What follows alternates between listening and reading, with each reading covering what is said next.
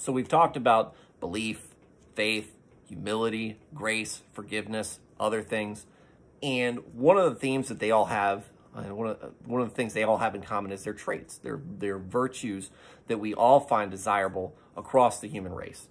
So what makes this specific to Christianity? Well, our belief behind all of this is that God created the universe, and He created this world of goodness, and these are desirable traits that represent goodness. This is all His creation. So obviously, if we are His creation and we are created in His image, then these would be things that we would strive to meet. And not meeting these things will give us feelings of guilt or failure. So that's what we're driving to, and that's why we've been explaining it. Now, you've noticed that I haven't really quoted any scripture, vaguely referenced it from time to time, and that's the purpose behind this, is to kind of give you a slow build into believing in Christianity. If you're actually getting things out of this, I hope you are. But I thought maybe a slow approach, dipping your toes into the water before really diving into the Bible, might give you a great understanding ahead of time what Christianity is all about. These are about good things, not being judgmental, not being ostracizing, not looking down on people or condescending. These are traits that sometimes we see around us that we don't like, and it exists inside churches today. Not all churches, but enough of them that we have a problem. We have the same problem that probably every place that. If you look at any place where people put belief or any type of strong emotions, you'll find corruption. You'll find people in place either purposefully or accidentally there to take advantage of the situation and not for good means. Sometimes folks do it because they naturally seek leverage over others. Some people seek it because they feel like they need to be better than somebody else, like they need to feel good and have an enemy or have people that they look down upon. That's not the way to do it. And that is something maybe you've experienced. It's something I've talked about before. This is a problem within the church, and this is why choosing a correct church is important for you as we move forward. Now, who am I to tell you this? Well, I'm a nobody. My name's Stuart Davis. I'm a deacon at a small church just outside of Richmond, Virginia. I'm not a pastor. I'm not a biblical scholar or a missionary. I'm not trying to get you to join my congregation or to donate to any cause or charity. What I'm here to do is give you some exposure to get you to better understand that the Christians around you, Christians you may know or not know, are not unlike anybody else. We're not better or worse. What we do is we share a common faith in God, and what we believe is the true God of the universe, and working towards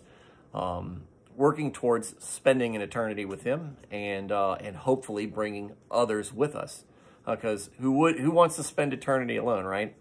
So again, this is something that we're working towards. And when I start this this walkthrough of the Bible, I want there to be context ahead of time, because we're going to do it in order. The thing that I find that always confused me as a kid growing up in church was why the pastor, would always pick out, it almost seemed like the scriptures were picked at random, because, he was trying to make a point, and, this particular passage fit well with the theme of what he was preaching about, and it was a good reference point. But what you lose in that, I think, is context. And one of the things I gained from reading through the Bible was context on what was going on, especially in the Old Testament. What you don't understand where everybody's coming from. If it's like going into the middle of any book, in any middle of any chapter, and trying to read and trying to figure out what's going on. Now, you can probably parse out how a character is feeling or what they're driving towards, but you don't know all the motivating factors behind it. You don't know the background behind it. And that's what's sometimes missing in the Bible. And for somebody coming in that's kind of new to it, you may not know where that person is coming from. It might make it more difficult for you to relate to them. So that's why we're going to do it this way. And hopefully you will get as much enjoyment out of it as I did. We're going to try to make this as entertaining as possible. I want you guys to keep coming back. I want you to be drawn to it and get things out of it. Because I've been doing this because, you'll have to excuse my computer. I've been doing this because discipleship's difficult for me. It's difficult to me to come up and start a cold conversation with somebody. And it's always been difficult for me to reconcile things with as much belief as I feel like I have. Not being able to go up and start a conversation with somebody and be like, hey, what do you think about Jesus? And not feel in the back of my head that I'm really freaking this person out just talking to them about this. And it might be somebody I don't know, might be somebody I do know and work with, and now all of a sudden things get really awkward, right? So one of the things I thought of is how do I reach out to people with this great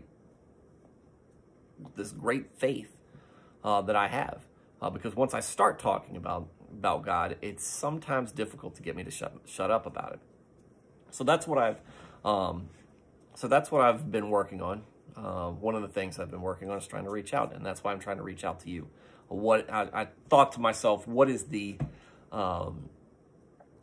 thing that people that I've had discussions with talk most about, and it usually revolves around I don't go to church, I don't like the people, and I think that is somewhat incumbent on us as Christians, that we have set the wrong standard.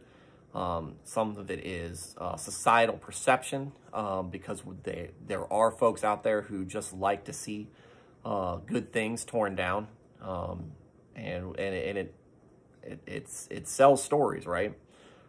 If we're just a happy church and everybody's doing the right thing, you might drive by and go, hey, that's nice. I'm happy for those folks. I'm happy that they found something.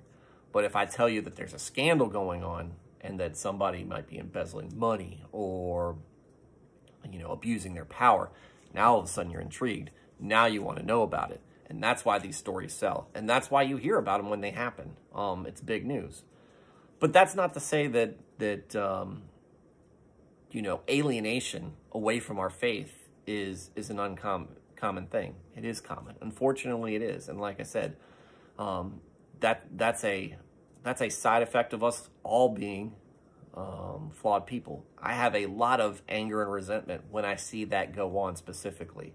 When I see that kind of what I view as fake Christianity, and I'm very frustrated by it, because I don't want things pushing you away. I don't want to do this video for people who have been pushed away, but I feel like I have to, because I know it exists, and I don't want you to be punished or put in a bad position because somebody else misrepresented something great.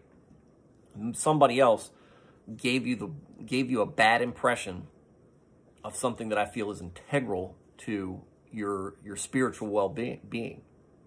I want you to know that we are good people, and while we struggle and we have our problems, and sometimes others are on the receiving end of that we want you to be with us. We want you to share in this great story, and this great faith.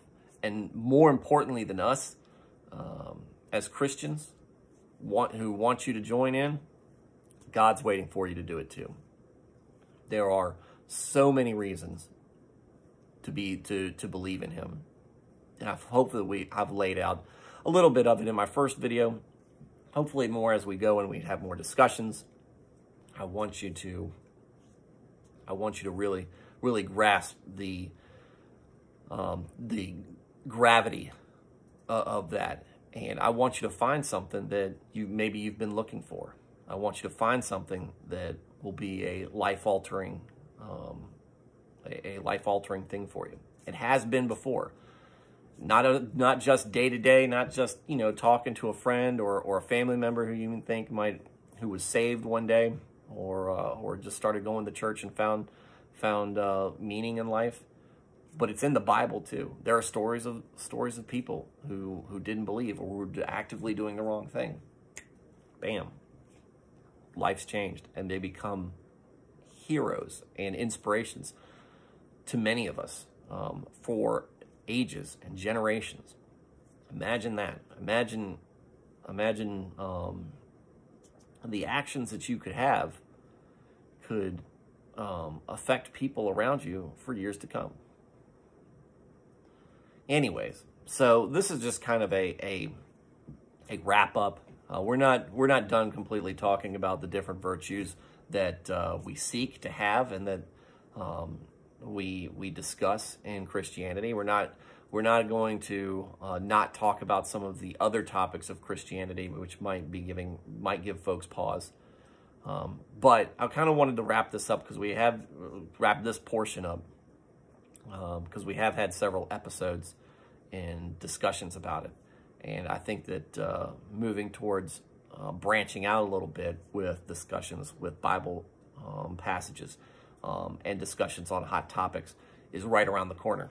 And I hope that you are there viewing with me. If not, I hope you find it somewhere else. But if you do appreciate what I've been doing, if you want to continue hearing my words, like and subscribe to this channel, and leave a comment below.